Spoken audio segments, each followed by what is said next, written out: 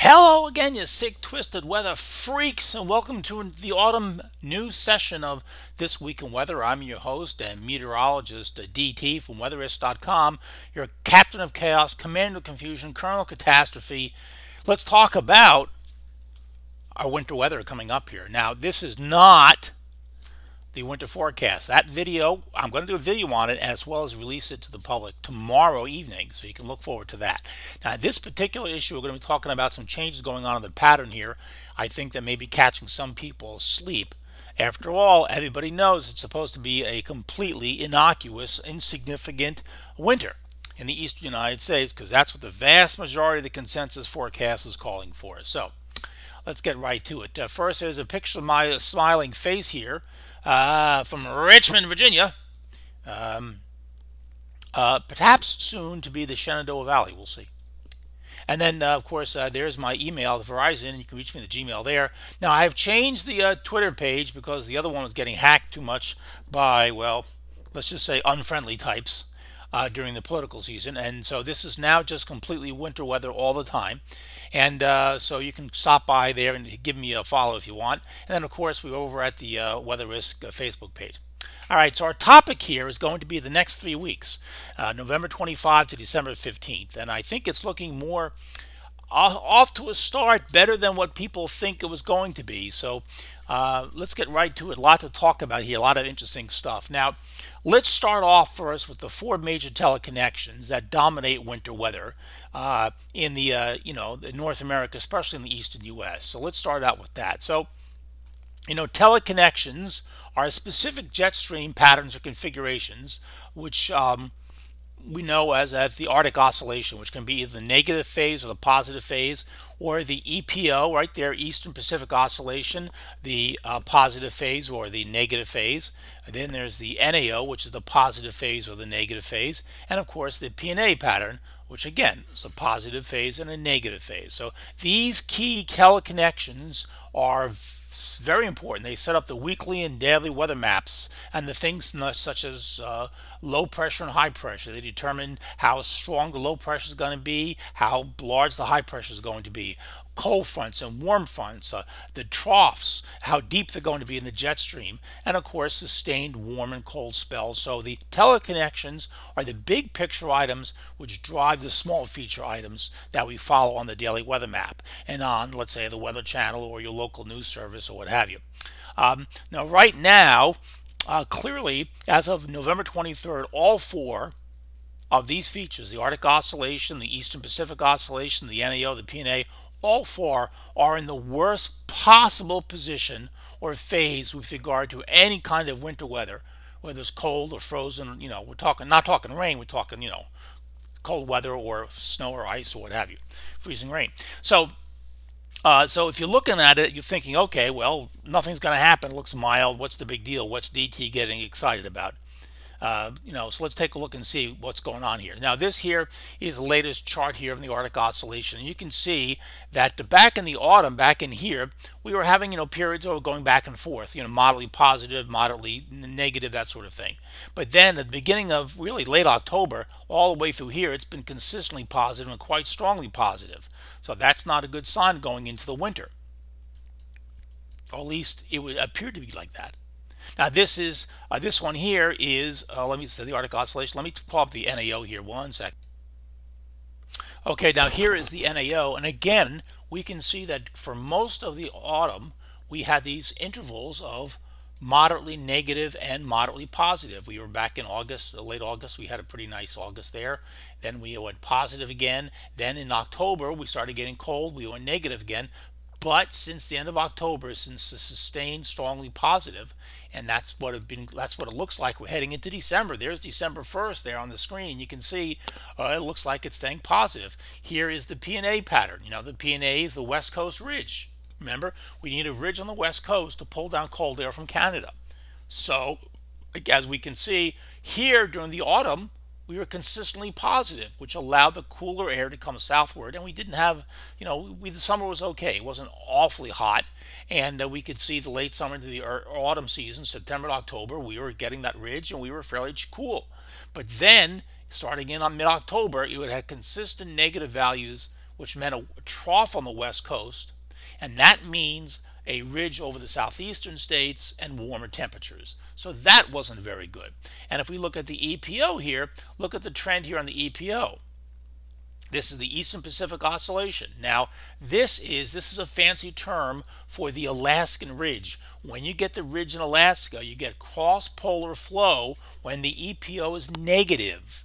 And that pulls the really cold air southward, combined with a positive PNA, a ridge on the west coast, and you get a big, massive ridge which goes all the way from Siberia down into central Canada, pulling in the Arctic air. So that's how you get your big Arctic outbreaks, when the EPO is negative and the PNA is positive.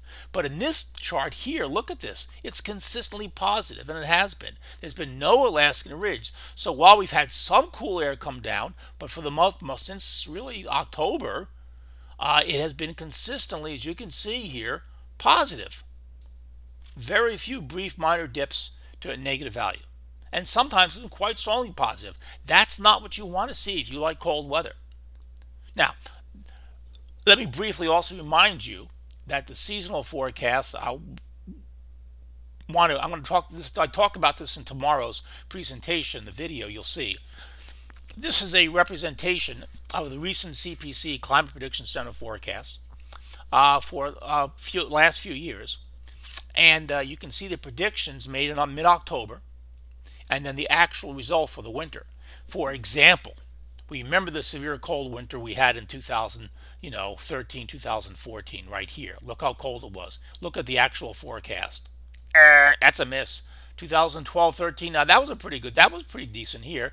12, 13, that was a good forecast. 11 to 12, they had the cold. No, you look at that. They've got to head exactly backwards. That was a miss. No, that didn't work out. That was a miss. That was a miss. 2010 and 11, the cold air is in the Pacific Northwest, warm across the south.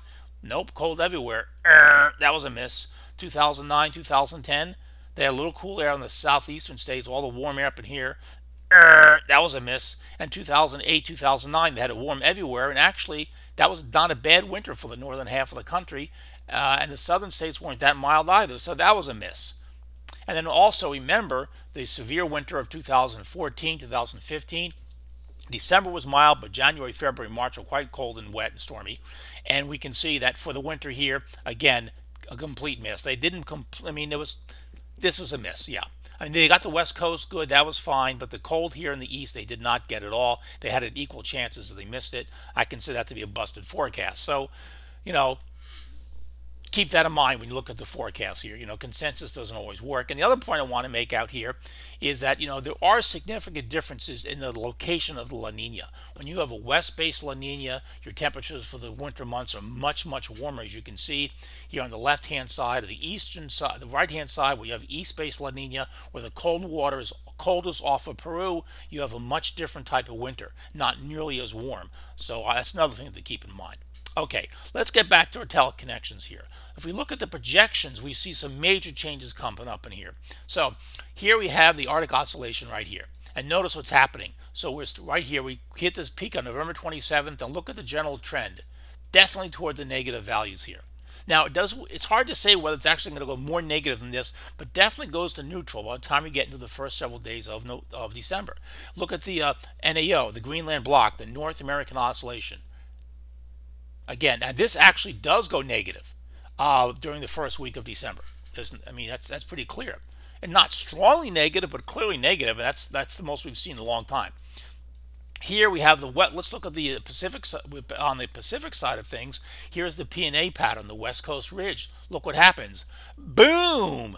A significant, maybe even major ridge on the West Coast of North America during the first week of December. And then the EPO, which has been, as you can see, very positive. Look at this. It starts going down and it starts going down and back to neutral, even slightly negative during the first week of December. So these are all significant changes here that you should need to be aware of. Things could change really quickly here, folks. And, don't be fooled by November. My own view is that mild Novembers are actually good because, if you get a cold November, what are the odds of the pattern staying cold all the way through the winter? Not great. The same thing if it stays warm.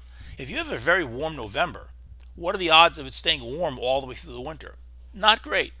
Same sort of thing.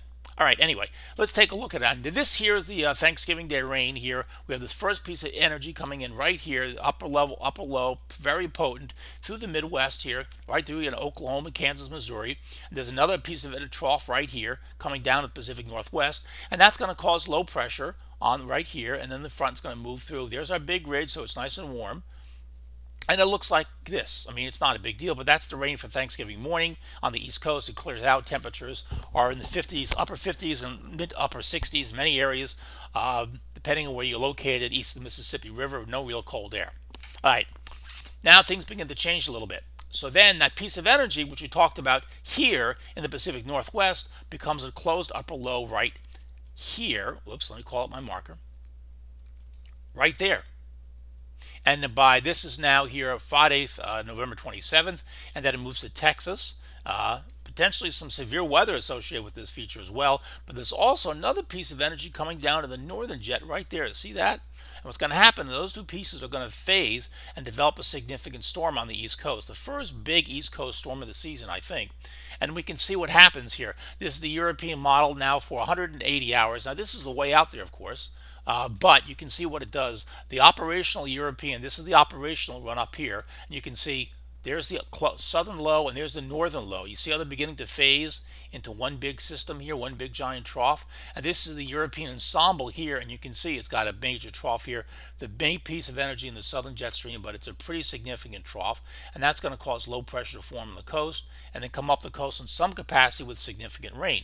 Now, there is some uncertainty about this, about how this flow is going to form. I mean, we are talking 7 days out. But, all right, here we can see this is the GFS. Now, this is from the new run here on this Tuesday, Monday night, Tuesday, early morning. You can see it's got a pretty big low here. And the GFS has been showing this for several days.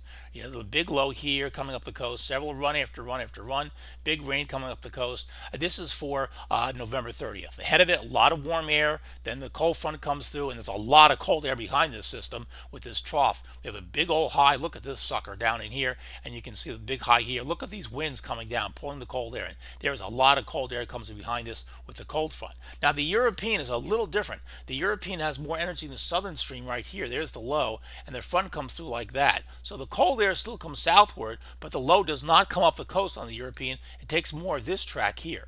So it doesn't. So that's one difference between the two. I do not know which solution is correct at this point. The ensembles are all over the place.